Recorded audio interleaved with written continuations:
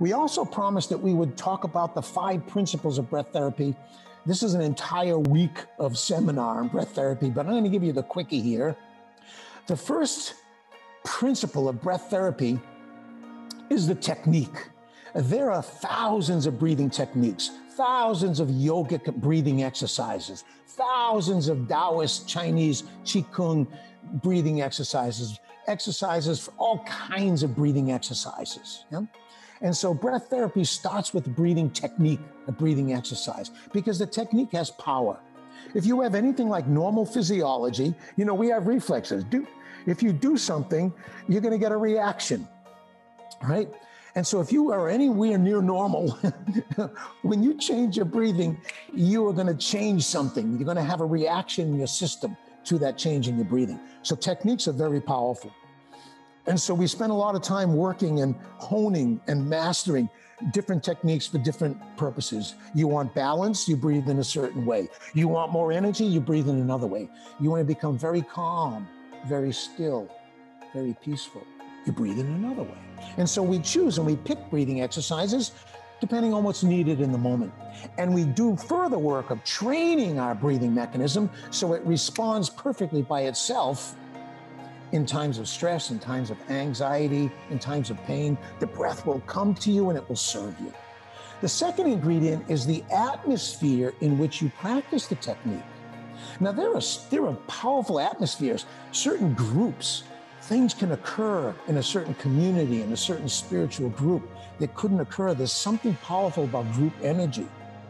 And there are also powerful places, healing places on the planet. Sit by the ocean, sit in nature, sit by a waterfall. Places where ley lines connect in the earth. There were power centers on the earth, and you don't even need a technique. You just sit in certain atmospheres in certain places, and healing happens, growth happens, awakening happens. So the atmosphere is very important.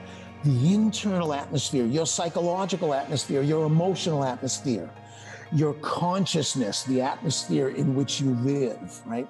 The second ingredient, second element in breath therapy. The third is the presence of the teacher, right? Water only rises to its own level.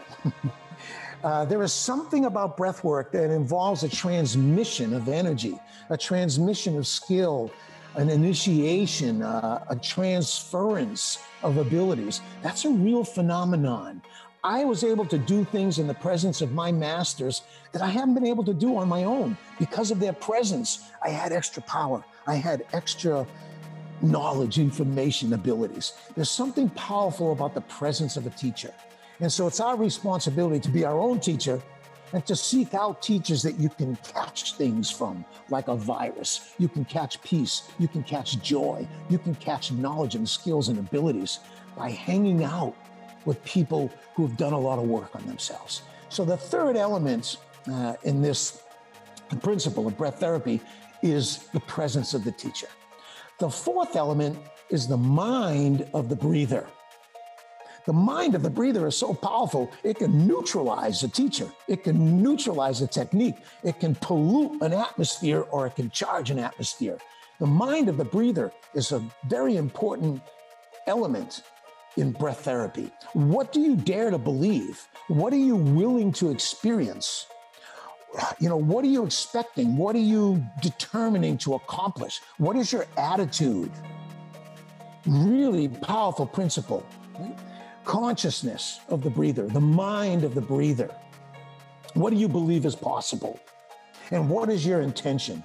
And how much intention can you bring to each breath? How much passion? How much enthusiasm? That's going to make a big difference in the results that you get from breath work.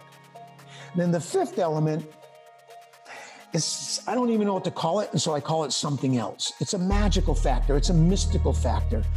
I like the concept of grace, the biblical concept of grace. You can't earn it. You can't deserve it. You can't seduce it. You can't buy it. You can't work your way towards it. It's given to you.